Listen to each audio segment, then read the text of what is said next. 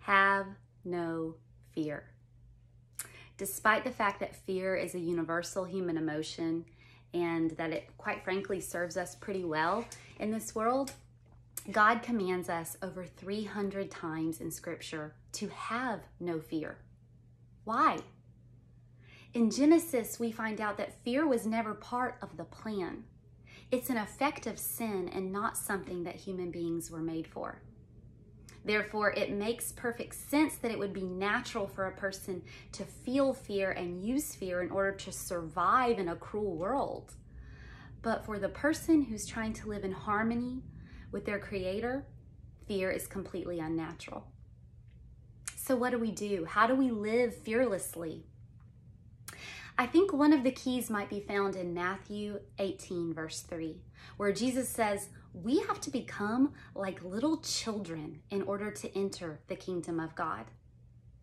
And when you think about it, it makes sense because children, they rely upon their parents to construct their realities. If mom and dad say this is this way, well then it is this way.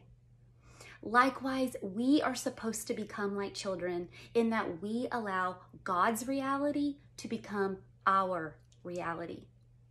So when God says, I love you, you're not alone, I will never leave you, it's all going to be okay in the end.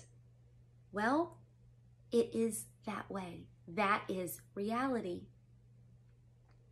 This may be the key to living fearlessly in a world that honestly gives us a lot of reason to fear. We refuse to accept anything as reality other than what our Father says is so. So here's your encouragement this week. Child of God, you are loved. You are not alone. That is your reality. Go live fearlessly.